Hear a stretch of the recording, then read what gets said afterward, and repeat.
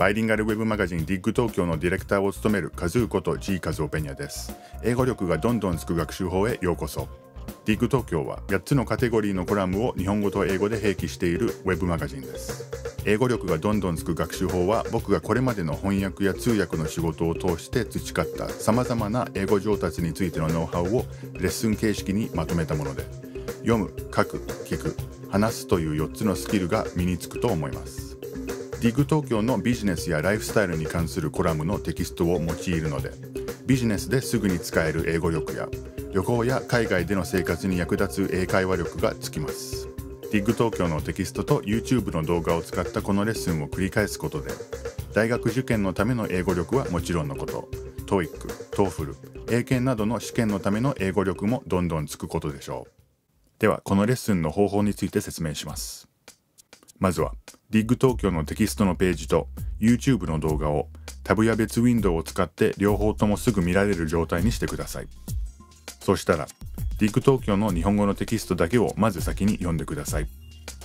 次に、英語のテキストだけを読んでください。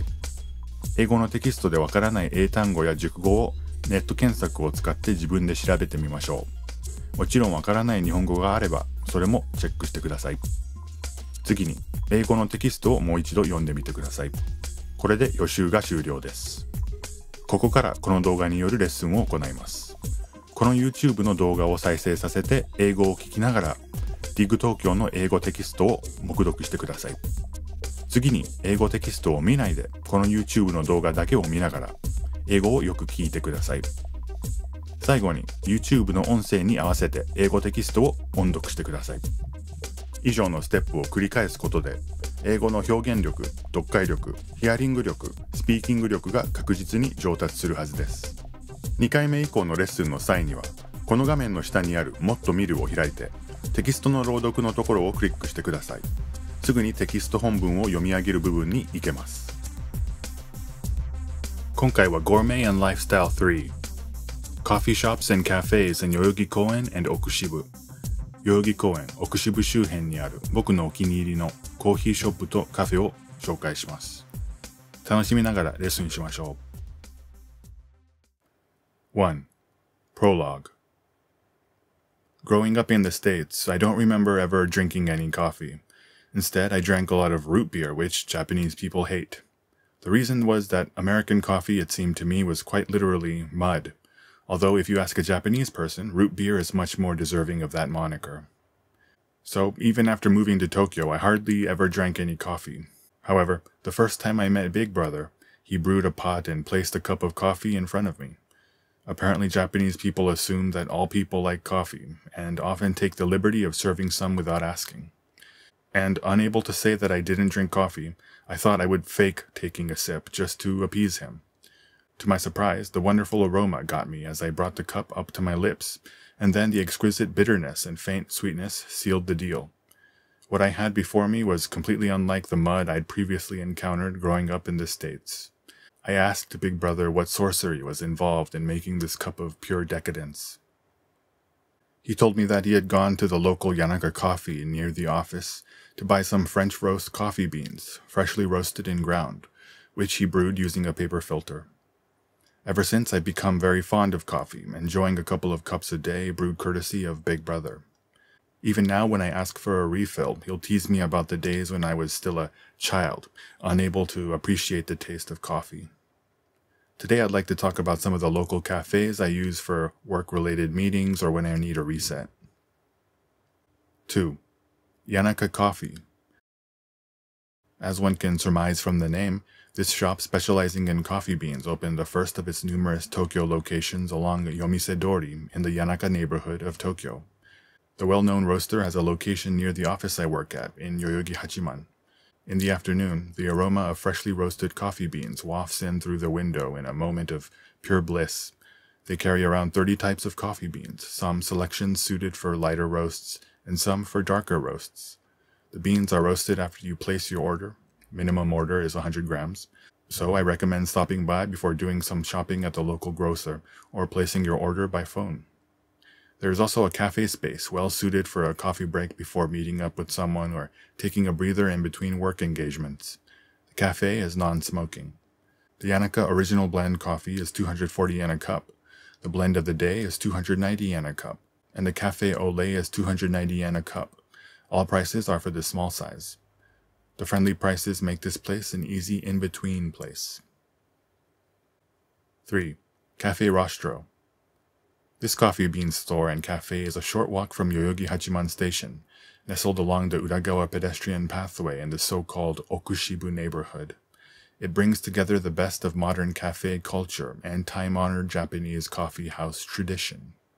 There is no standardized coffee menu to order from. The friendly staff will ask you about what you like, blend beans accordingly, and choose a brewing method to make a coffee drink that's meant for you and only you. In that sense, each visit is a unique encounter, a way to savor the season and/or your mood in coffee form. Customers on the move or on a break can order standard drinks like a cup of coffee, cafe au lait, and espresso from the to-go menu. All the beans on hand are what are called specialty coffee beans, which meet the highest standards. From what I can tell, they put a lot into their selection of teas as well, including Darjeeling, Assam, and a variety of blends intended to be paired with the dessert offerings.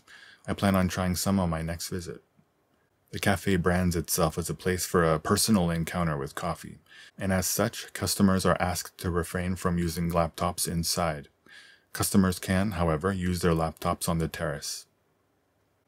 4. Fugulen Tokyo. This Oku-Shibu cafe, serving up Scandinavian-style light roast brews, is originally from Oslo, the capital of Norway. The interior is furnished with a range of Scandinavian mid-century designs, all of which are available for purchase, including the seats. Light roasts are more acidic and less bitter, which may surprise first-timers. Thankfully, the drinks come in a variety of forms, so customers can usually find something right up their alley. Personally, I'm fond of the AeroPress coffees, rich brews made using a device that uses air pressure to push the coffee through a microfilter. At 7 p.m., the cafe transforms into a bar, serving up serious cocktails, and remains lively until past midnight thanks to an international mix of creatives. Fugulen also hosts a number of themed evenings every month. Since opening its own in-house roaster nearby in 2014, its coffee only seems to have gotten better. Side note, Fugulen has a variety of coffee beans on hand, often including beans from El Salvador, my father's place of birth. I've never been to El Salvador myself, but when I drink the coffee, I feel myself being transported to landscapes he described to me when I was a kid. Word is there will be a new Fugulen opening in Asakusa on September 21st, 2018. 5. Camelback Sandwich and Espresso. As an American, one of my biggest gripes with Tokyo had always been the dearth of sandwich shops, although Japanese-style egg sandwiches are something else. This one opened in the Oku-Shibu neighborhood in 2014 and has become so popular that even overseas visitors make it a point to check it out. One of the co-owners used to be a sushi chef, so it's easy to understand why the sandwich ingredients change depending on the season and what he can get his hands on. The care with which he builds his sandwiches evokes a sushi chef behind the counter. Sandwiches are available in normal or half sizes. For first-timers, I wholeheartedly recommend getting a normal-sized sandwich of your choice, and the signature egg sandwich, tamago sando, which is half-size only. The other co-owner is a barista, who brews a great cup of coffee that pairs wonderfully with the sandwiches. I recommend the cafe latte or vanilla latte, both of which are very rich. There is also a newly opened Camelback Rich Valley location closer to Yoyogi-Hachiman Station. Side note, the name Camelback is apparently taken from the Camelback Mountains in Phoenix, Arizona. Separate side note, when Wednesday comes around, hump day, I'm struck with the irresistible urge to have one of their sandwiches. 6. The coffee shop Roastworks. This cafe, located on the far side of University of Tokyo's Komaba campus, is the sister cafe of the coffee shop in Daikanyama. The wide variety of coffee-related implements, together with the modern interior design, makes a steampunked, mechanical and inorganic atmosphere. The cafe has a steampunk siphon filter maker that puts on quite a show. In recent years, there have been no shortage of third-wave coffee shops opening their doors and serving up mostly light roasts. But at this cafe, I personally recommend the dark roasts. All of the coffee beans that they procure are single origin and can be enjoyed in a variety of ways. paper drip, French press, AeroPress, etc. Especially good is the Cafe Presso Jelly, with special sauce, which comes in 2 varieties, both made with a specialty coffee extracted using French press, summer season only. Their online magazine is frequently updated with information about exclusive seasonal blends, coffee brewing how-tos, and answers to common questions about coffee. It's worth a look. The website is only in Japanese. They also have a Beans Navi feature online to help navigate you in the direction of the coffee beans that will best suit your tastes. 7. Cacao Store. This bean-to-bar chocolate specialty store is just a short walk from Yoyogi-Hachiman Station and Yoyogi-Koen Station. Bean-to-bar refers to the chocolate-making process where all the steps, from the cacao beans to the final chocolate bar, are carried out by a single chocolatier. The store is a wonderland filled with chocolate delights, including chocolate bars, chocolate cakes, and a variety of other cacao-based treats, such as baked sweets from chocolatier Teobroma. The two share an owner, as well as chocolate curry and even cacao-infused shampoo and hair treatment. The attractive packaging makes for handsome gifts. There's also an in-store cafe space that is open until 9 p.m. on Friday and Saturday nights, making this a great place to recharge after a long week at work. I'm especially fond of the toast chocolat, a chocolate bar on top of a crisp slice of toast. The dark chocolate, warm from the toast, is pure melt-in-your-mouth decadence.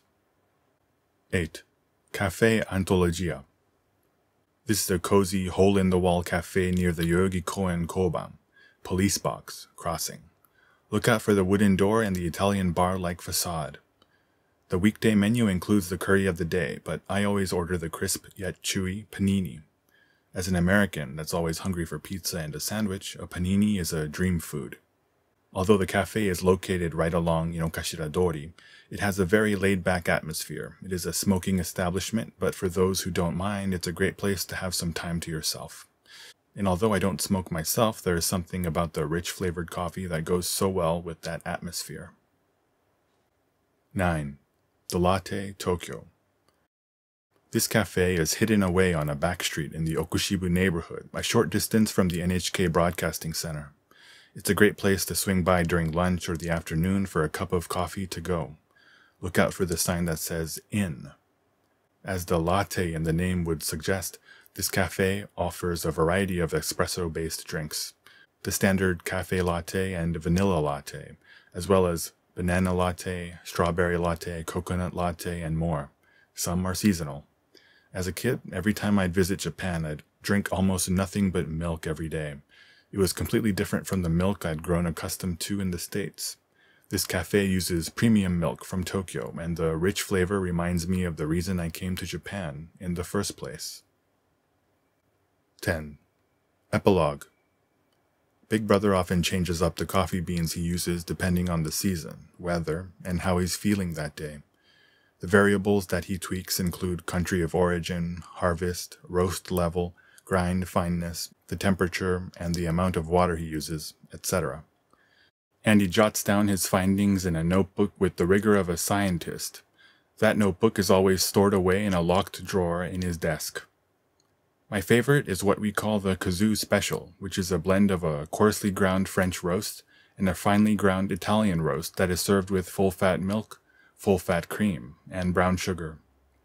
Side note, Big Brother has recently been into experimenting with lower water temperatures instead of hot off the boil. He's trying to figure out which is ideal, 92 degrees Celsius or 93 degrees Celsius. 以上、Gourmet and Lifestyle 3 Coffee Shops and Cafes in Yoyogi-Koen and Oku-Shibu の英語テキストを朗読しました。いかがでしたか？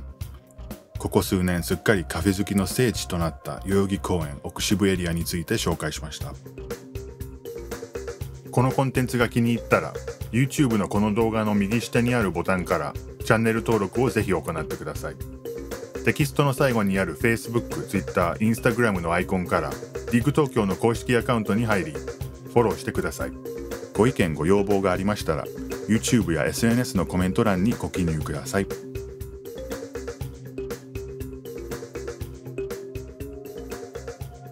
www.digtokyo.jp